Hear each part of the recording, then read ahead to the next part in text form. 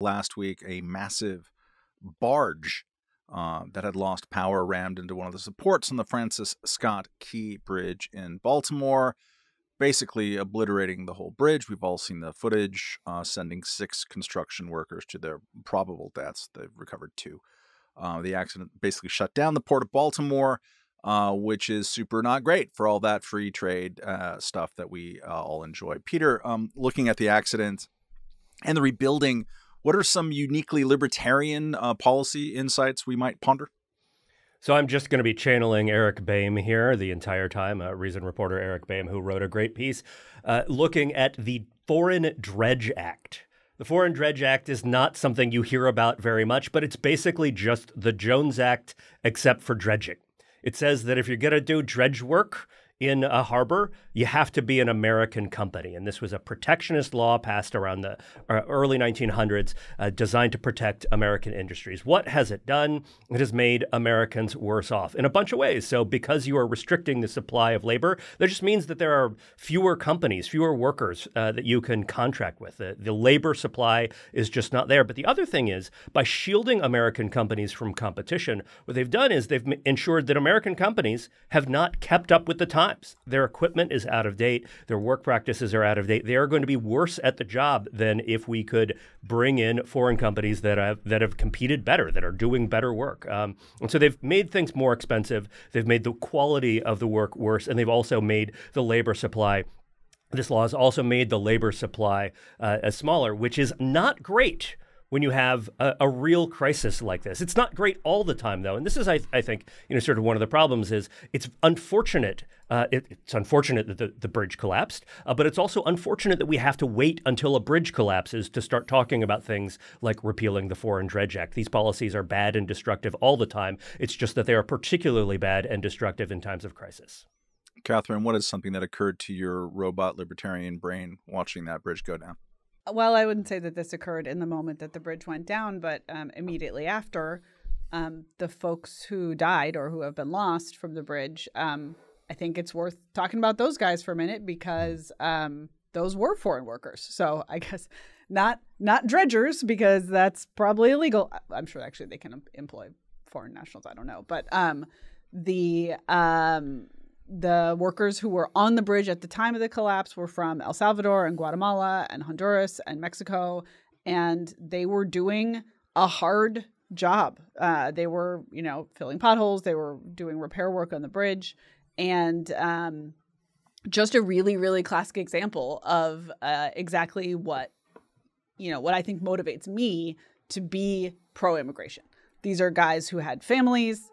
They were, supporting people back home. They were supporting people here. They were doing super hard work, and by all accounts, doing it well. By all accounts, they were, the quote from one of their colleagues is that they were all humble, hardworking men, and I believe it. This is, and it makes it all the more shocking that, some folks in the kind of immediate aftermath of the collapse of the bridge tried to kind of hand wave that maybe somehow this was the fault of our wide open borders, that somehow like the foreigners had done it, I guess, or something. Exactly the opposite. The people who were trying to keep that bridge in good nick, who were trying to keep it, functioning and healthy for Americans to drive over it and for our stuff to go under it, all had come here from other countries. And I think, it's absolutely a tragedy that those guys died. And I hope that they get their due and not that they get kind of scapegoated along with their fellow immigrants for anything that goes wrong. Nick, you saw some of that scapegoating on television, I understand.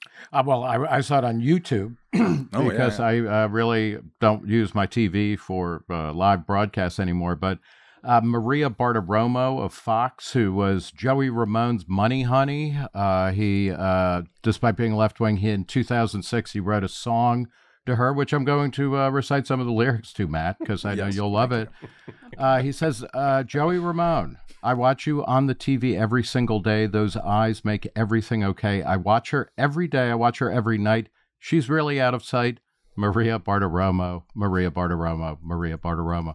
Bartiromo was the quickest person she was talking to the urine drug testing magnate Rick Scott, senator of Florida, who's a big, we got to build a big wall on the border guy about things when the bridge collapsed. And she said, people are talking about this as having some foul play due to the wide open border on the south. So she immediately invoked the idea that somehow, Mexico was going to get back at America by letting, sneaking people across the border who would then collapse the bridge somehow, even though it was a Singaporean flagged ship that lost control and slammed into it. That kind of reaction is just a reminder that politics can always be dumber and stupider than you can possibly imagine in any given moment. And that is wrong. And we should be thinking about that. And we should also be wary of the immediate responses of people like, the president, who immediately went on TV to say, hey, don't worry, we're covering the entire cost. All sorts of things spin out. Attacks on the DEI selected mayor and governor of Maryland somehow. So people who were elected into office are somehow DEI hires. You just see this kind of thing spinning out in such an insane way that even somebody as fundamentally stupid as David Simon, the auteur behind The Wire, which is a great show, actually had a great thread on Twitter saying, there's going to be an investigation and we will find out what happened. And that's really the starting point for this, other than, saying a prayer for the dead and their families. There's a great scene in front of the bridge in the second season of The Wire, one of the very final episodes where things start to come to a head. If you want a great little remembrance of that show and the bridge, recommend you watch it. Well, so we're talking about how many workers the dock workers will be affected by this. And it's 8,000 people. Maybe it's 15,000 people. And we're also just already in this place where it's we will make good on those guys' salaries for as long as it takes, I guess, to rebuild this bridge. The kind of immediate, reflexive, very, very expensive promises that have been made at all levels of government to just cover everybody's costs forever as a result of this accident is, it's really troubling. It's this is, Joe Biden is not our nice dad who's bailing us out after we got in a little fender bender. This is big money. This is very important stuff. This is people who should probably just retrain for their jobs. I will say Reason's paper, the paper that we print the magazine on, comes through the Port of Baltimore. So if your magazine looks weird in a couple months, I guess that's what happened.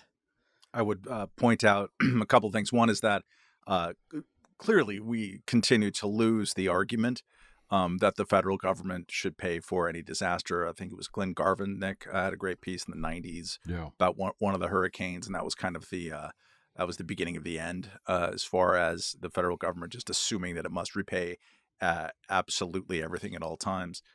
This bridge goes between Maryland and Maryland. And it seems really cheapskatey to point out such things, but it's also true. And what do you have a federal government for? What do you have state and local government for? But again, we lose that argument. I mean, the federal government threw so many hundreds of billions of dollars, or close to $200 billion, to K through 12 schools because of COVID. And if you want to see something crazy, watch what happens when that money finally draws down over the next year and a half. It's going to be nuts. All right, the government the feds did pay for the rebuilding of the bridge in Minnesota that collapsed back in 2007. I guess it was the I-35 bridge, because there was the perfect mix of a bipartisan congressional delegation from Minnesota to, in Washington at the time. So that is also going to be at play here. Whatever we did then, we will do 10 times. Yeah, I mean, and the federal government is all in the California high-speed rail, because Lord knows, you can't get a train from Fresno to Bakersfield without taxpayers from Massachusetts chipping in. It doesn't make any sense at all. But we're so far removed from a world where people are even conscious of the separate levels of governance. Got a long way ahead. That was a clip from the latest episode of the Reason Roundtable podcast. To watch more clips, go here, or to watch the whole show, go here, and subscribe to our podcast wherever you get yours.